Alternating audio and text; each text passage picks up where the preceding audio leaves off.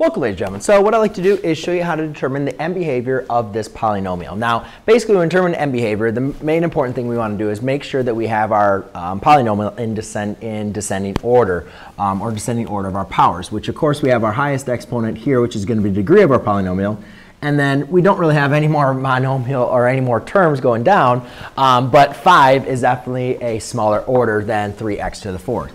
Now, we just need to determine our degree and our leading coefficient of our polynomial. Well, the degree, again, is our largest power, which in this case is 4.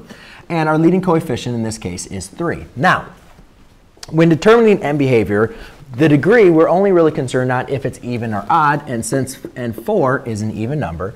And our leading coefficient, we really are only concerned of if it's positive or negative, and 3 in this case is positive.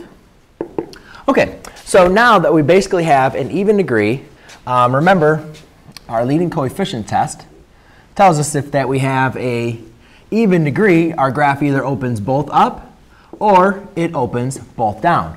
And if it's positive, then therefore our graph is just going to open both up. So therefore our graph, I don't really know what the graph is going to look like, but I know it's going to rise to the right and it's going to rise to the left. And all in between is, really going to be is really what we'll learn later. But basically, we're just concerned about our end behavior. So if you're looking at this, if you want to write this formally, you can say that it rises right and it rises left. Or we could say, here's the y-axis, here's the x-axis.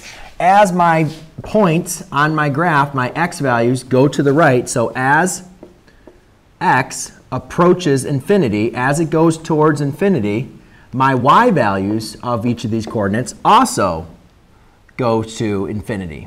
Y approaches infinity.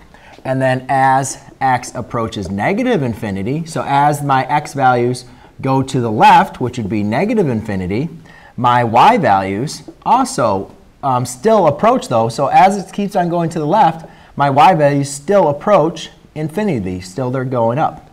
So there you go, ladies and gentlemen. That is how you determine and write end behavior. Thanks.